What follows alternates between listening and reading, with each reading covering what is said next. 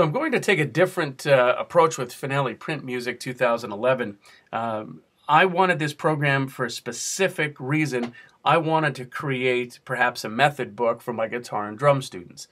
And I assumed this program would do that easily for me. However, once I got it, I realized, really what it is for is, for choral arrangement, for any sort of scores, arrangements, and it's fantastic at that. And I kind of thought it was a little limited into what I really wanted to do.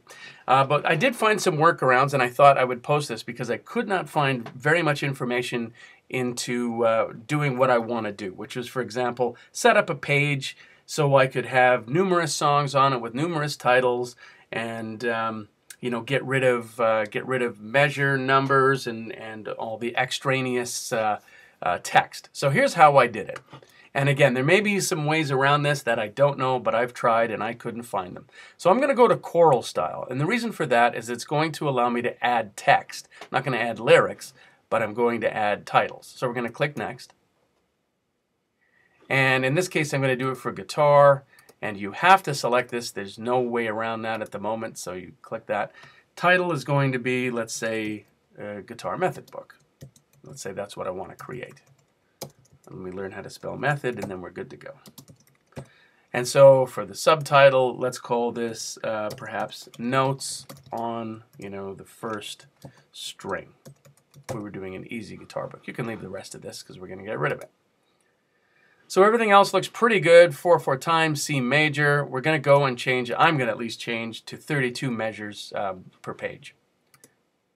So that's going to create our document. That's going to pop up here in a moment. And there we go. I'll move this over. Okay. So the first thing we want to do is I want to change this so I can have 4 measures per line.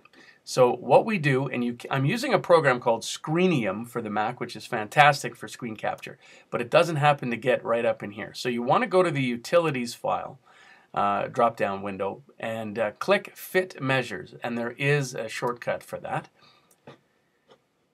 And we're going to lock the layout with 4 measures per system, all measures at this point, so we click Yes, and then we're going to have, that's going to take place. Now you're going to see locks here. Those will not print, by the way. So there we have our 4 measures, and now I could, do my songs. You're going to notice that we have these measure numbers. I don't like those. We don't need them because, of course, if my first little guitar song is only 4 measures long, this doesn't make sense. So I'm going to get rid of those, and I'm going to show you how in a moment. But you see we have lyrics and guitar. I have tried every which way to get rid of these, delete and all these things. I couldn't find a way to get rid of them. So I finally thought, well, let me just drag them out of here. And it actually worked. And I tested that, I printed them, I saved them, I called them back up, and they don't exist. So we're going to get, you could leave this in here, of course, but I'm just going to use old created music that I've done, so we don't need to put that in there. And you go ahead and you can start dragging these out as well. Now I've tried to select a whole bunch of them and drag them out at the same time. That didn't seem to work. So I was out of tricks at that point. We're going to move that over here. And I know this is taking a while, but anyway, you get the point. You can remove the rest of those. The copyright, you can drag his sorry ass out of there. Okay. So what we're going to do is let's go, and I'll give you a couple of little tips that you should know, and most of you probably do. Let's just enter a little song here. So we got just some quarter notes. And let's say I wanted a little quarter note rest there. We've got it there. All we have to do is hit the R button or the R key. And that's changed it now into the rest. And we're using quarter notes. If we were using eighth notes, it would change it to an eighth note rest, etc. So we'll go ahead and just finish up our song here. Oh, I didn't mean to do that. I'm going to back that up with Command Z. I'm using a Mac, of course, so that's the command to undo. And we'll just finish this up. Okay. So there we go. Now that's the end of our first little song, and we want to note that. So we go up to our measure tool, we click on the measure tool, and you'll see it's all in purple. Then we right click on that and go to bar line and select final.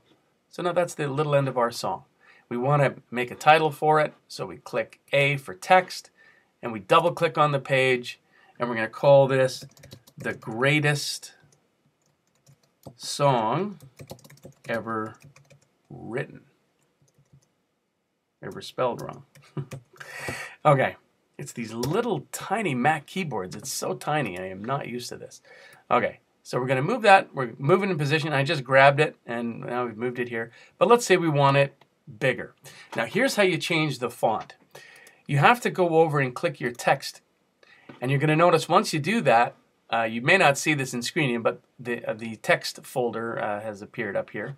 And so what we're going to do is we have to click on this for it to turn purple. Now we can go into text, font, and let's select Arial Black. Now we got Arial Black. Now let's go back and we'll change the size, maybe up to like an 18. After all, it is the greatest song ever written, right? And there we go.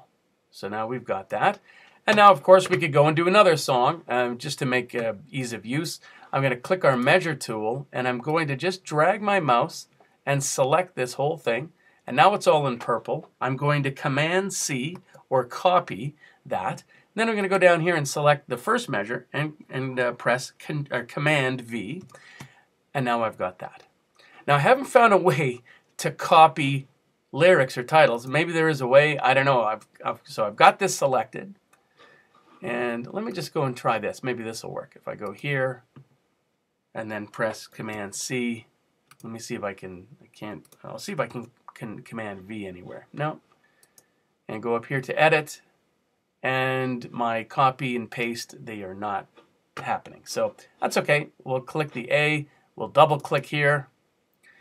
And let's call this the second greatest song ever written. And again, we're going to change that font, or we could. I've already showed you how to do that, so that's not a particularly big deal. And then we want to move these out of the way. I'll just move, whoops, I moved this back a bit. There we go. So we're going to move the 5 out of the way, get that out. Sometimes they pop back in. I don't know why. Something causes them, maybe the text feature or something, causes them to be brought back in. So anyway, we have that. And just for those who aren't sure, I'm just going to click somewhere else.